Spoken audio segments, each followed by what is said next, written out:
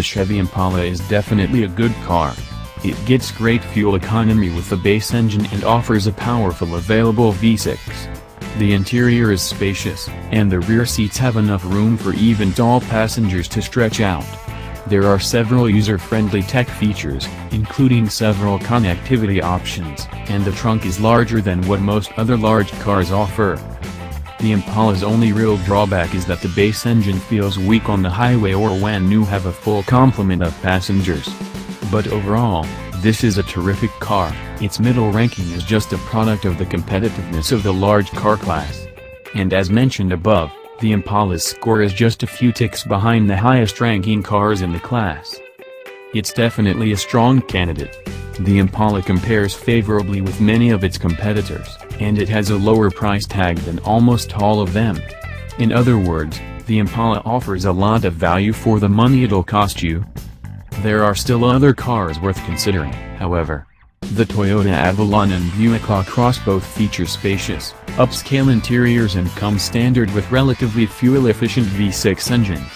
They do cost a bit more than the Chevrolet, though.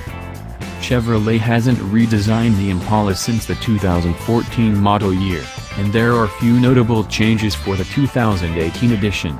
As a result, this overview uses applicable reviews and research from the 2014 through 2018 model years. The 2018 Impala has a starting price of $27,895, which is lower than the base price of nearly every class rival. There are a couple of large cars with starting prices similar to this Chevrolet's, but most are several $1,000s more. In addition to the base LS, there are two higher trims, the Impala LT and the Impala Premier. The Premier is the most expensive and has a starting price of $36,420, but it also comes well equipped. A fully loaded Impala will cost you around $40,000. The Impala seats 5. Both rows of seats provide plenty of head and legroom, giving even taller adults enough space to stretch out. There's also good visibility for the driver. There are two full sets of latch car seat connectors in the Impala. The lower anchors are set deep in the seats, so they can be difficult to use. You might not confuse this Chevy for a luxury sedan, but it still has a well-built interior. The cabin looks fairly good, and the quality of materials is generally high. At nearly 19 cubic feet, the Impala has one of the largest trunks in the class. That space is enough room for several sets of golf clubs or roughly 14 carry-on bags. There are two engines to choose between in the Impala. The base engine is a 197 horsepower 4-cylinder, and a 305 horsepower V6 is available. The 4-cylinder feels weak, but the V6 delivers plenty of power and good acceleration.